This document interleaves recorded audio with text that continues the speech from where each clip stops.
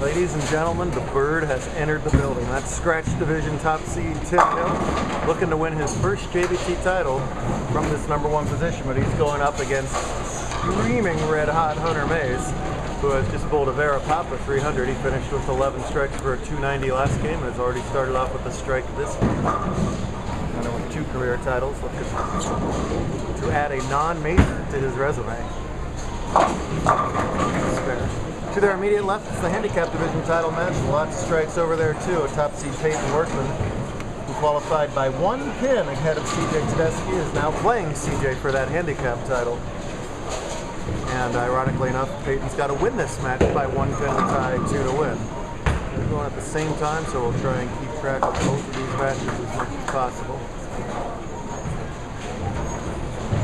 The Birdman's very first time in a JBT title match. He's excited. Let's see if he can perform like he's done all day. Good shot in the second. This whole Bird thing started off as sort of a Halloween 3 years ago. Yeah. It was a Halloween outfit when we ran on Halloween Day, and I guess I took notice of it. Huh? I mean, how do you not take notice of it? Give us the thorough background on the origin of the Bird. So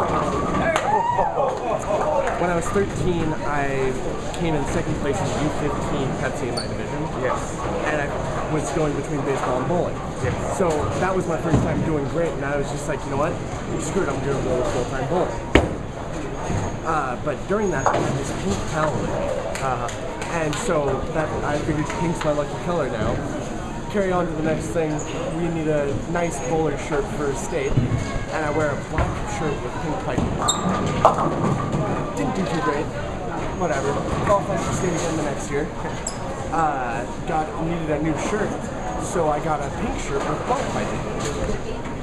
And then we started bowling JBTs, and my mom wanted to get me more shirts, but she didn't have any ideas, so she started men's pink Hawaiian shirts. And a website full of flamingo-based shirts just showed up. And the star was born. And that's where it all started. So Mays' string ends at an incredible 14 in a row, but unfortunately it ended with a nose split for him, so he falls behind in the match. Prior to the 290, he defeated Harley Swagger 257, 227, nice spare from CJ. So he's got a 547 through 2. And he might need another big performance because Tim looks absolutely locked in. Swiped the top seed away with a 247 final game, match play win in the semis. Vaulted him just into the #1 seed. There was only 28 pins between #1 and #4 qualifiers in the Scratch division today, so real good competition on a pretty high scoring pattern. That beep beep you might hear on camera is not Tim's heart rate, it's the scoring pedestal. Oh! Good shot, keeping it off the head pin. Lead by 14 if he converts that fairly simple. The left side looked pretty good today. Peyton looked better than he ever has today. That Peyton Workman. Peyton Severe was also good today. It was a good day to be a Peyton. Was comfortably in the lead for a while and went minus the last game and just hung on to that #1 seed by that 1 pin margin, plus 260 to plus 259. No problem with that. 2 pin does have that 14 pin lead, but this young man's got one of the best strike balls in the business. There's a bunch of 2-handers on the show tomorrow, so why not have a 2-hander on our show today? It was weird. The two styles that seemed to do well, 3 styles, were lefty, 2-handed, or dead straight. Brock Bivens, one of the straighter shots on tour. CJ, maybe the straightest shot on tour. Josh Williams throws the ball extremely straight. They all did well. Everybody in between was, today. Brock, by the way, won U17, 266 to 234, overworked. Before that 3rd place finish, how much he could have done about a 290. Hunter trying to rebound with a double, and he does. Boy, when he finds his rhythm.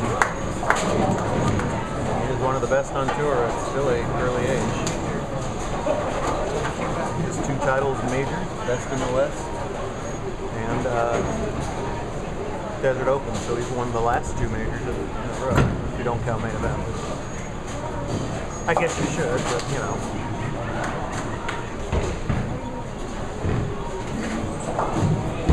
Birds lead chop to 4 with that double, and he responds with 10 in the 5th.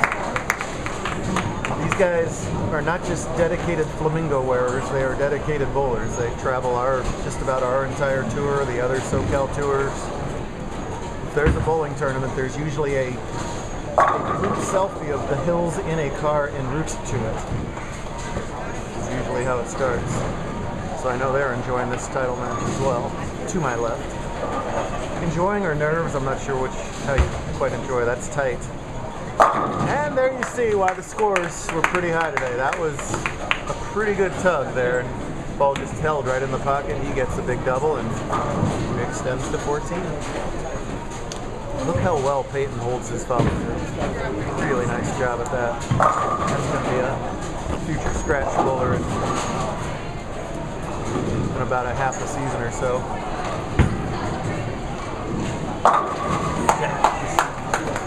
Hunter's ball just hits differently. Those pins get hit so hard because the ball is still in that process of turning over, so it's just hitting the pins with so much energy.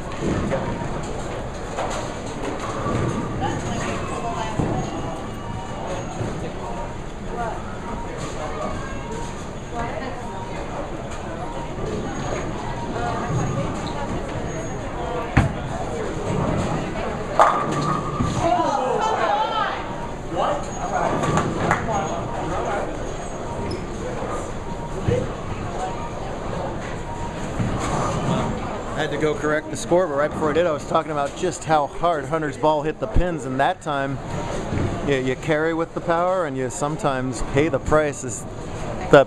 You saw, what, 2 pins accelerate right over the top of that 10. That is as stone 10 as you can get. And it comes at a rough time in the match. Meanwhile, CJ gets a ball that doesn't hit so hard, and you see his reaction to a weak pocket 7-10. CJ's got a couple titles, but he's been oh so close to more of them. Had a hard to swallow second place finish up in Albuquerque a while ago.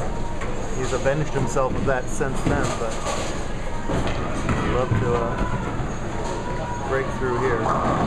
However, assuming if he gets 1 out of this, he'll trail by 12, getting 1 of those pins back in handicap. Big shot for Hill right here. 10 in the pits.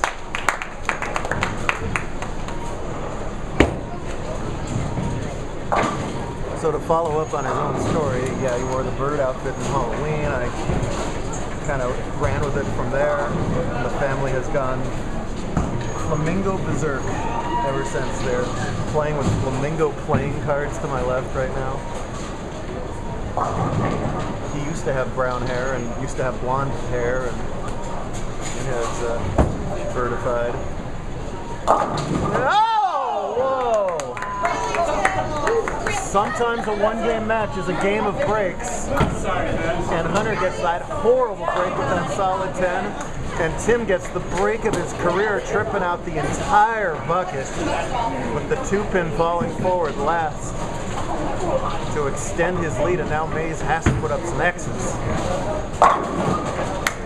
Boy, he knew that one when he threw it. He kind of gives it a lingering little look after that. If that 10-pin had fallen, that would have been 5 in a row for him, and obviously totally changed the complexion of this match when over there workman strikes, so both bowlers strike after their opens. They'll be working on strikes in their respective 8 frames. Peyton's still leading by the 11 aggregate. Gael's still here. Gotta have it. And he does. Boy, that 10-pin still lasts to go. Plenty of match still to come here as it stands.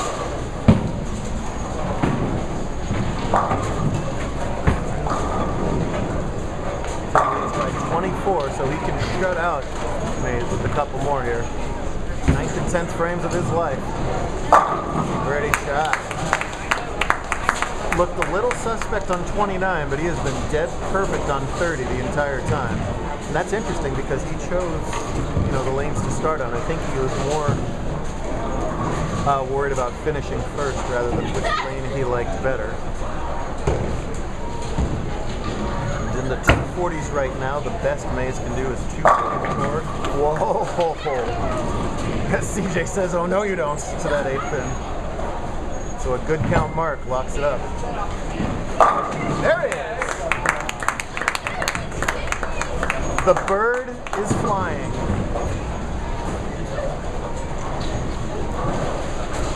I don't know what flamingos eat, but it's a fish, right? I assume. A giant live fish for everyone tonight. Oh, and now CJ gets an enormous break. That gives him 3 in a row with the squasher. So much happens so fast in a 10-point game, and again, Tim gets a second colossal break. That one didn't matter that much, but sometimes you pay your dues on tour a very long time, and it finally all goes your way. Peyton needs to continue his string over there, and does not with a high hit that gives away a lot of count as well. Now that's going to get dicey over there in the handicap division, but a long, long journey for Tim Hill. His title has come to nest, come to roost. And a great effort from Hunter, but Tim Hill just put up 269 to win his first career title. Peyton's got to have this spare. No! As much as these strikes have told the story, that is a crucial spare miss for Workman, and CJ's got a chance to run up now. So Hunter has a chance to go off the sheet for 244 here, which would give him what? 47. Alright. Which would give him a 791 for 3. And it won't even get you a junior bowling tournament title. Workman does rebound the strike of the 10. You gotta have the next one. So yes, with the fill, Hunter shoots 791, and we have second place for him. Welcome to bowling, ladies and gentlemen. A cruel sport at times. Great sportsmanship from the entire Mays family going out behind us, by the way.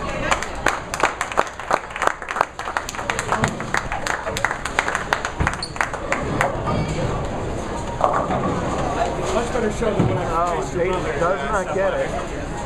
And as a result, Peyton is in a heap of trouble. Let me see. So Peyton makes the spare for 191. 9 out gives CJ 134, 163, 182. That same 191. So chopping that spare right there is also presents some difficulties, because now 9 out, well, that wins, because he's getting that pin anyway. 8-1, 134, 162, 181, 190. That now wins because of that chop, so 8-1 wins, better than 8-1 wins. 7, we're going to have to do some arithmetic on the fly. I don't know if I have enough left. Hi. Whoa, that could have been anything. Instead, that anything has turned into a win. He's already got it, even if he misses it.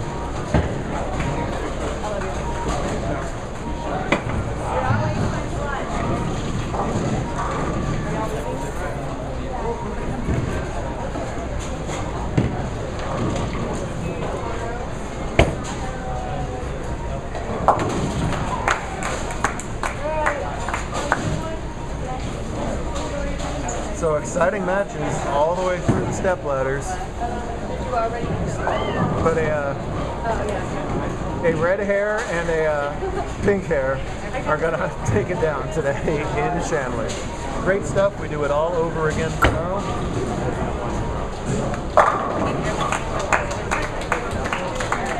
If it's half as exciting as today, we'll be in for a heck of a show. See you then.